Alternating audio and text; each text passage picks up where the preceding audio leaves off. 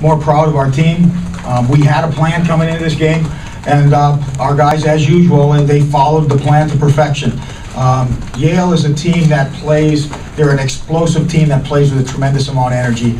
And our game plan was to rope and dope our way through the first 2 periods. And we really felt that they just can't go like that. Nobody can play like that for 3 periods without tiring. And we figured that they would lose their energy. They'd lose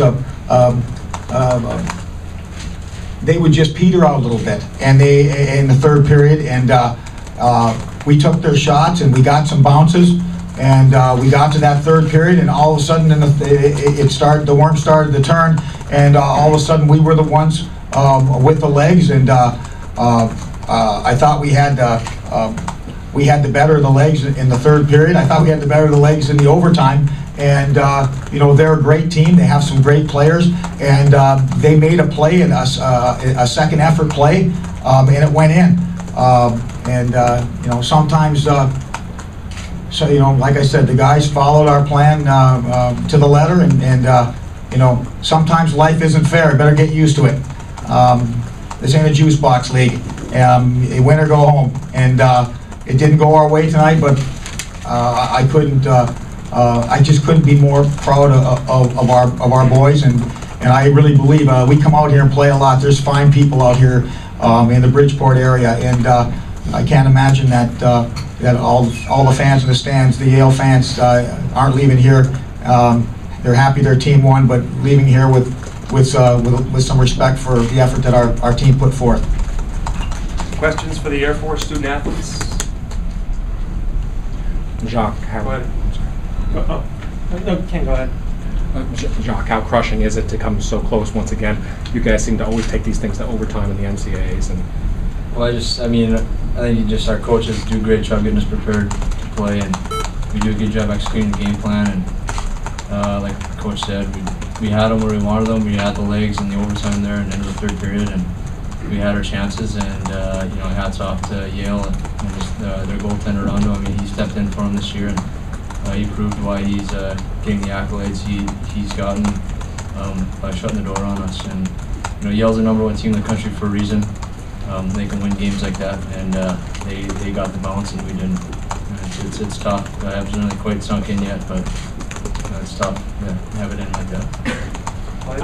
Actually, for both Jacques and Sean, talk a little bit about what the differences were between the Yale team you played tonight and the team that you played back in the fall out in the Springs. Well, first off, you know, in the Springs, you got a little bit of a hometown advantage. They're coming to high altitude, which is hard for any team from the East Coast and sea level to come play at, and you know, we kind of had an element of surprise there too, which was nice. I don't think they were expecting us to come out as hard as we did in the Springs area. You know, it kind of changed shoes out here. Now we're in their hometown pretty much. I mean, the crowd was very much Yale based.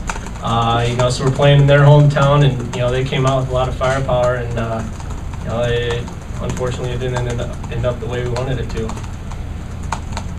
And for Jacques, you transferred to Air Force, and you know, you wanted the Air Force hockey experience. Did you think it would be, you know, what it turned out to be?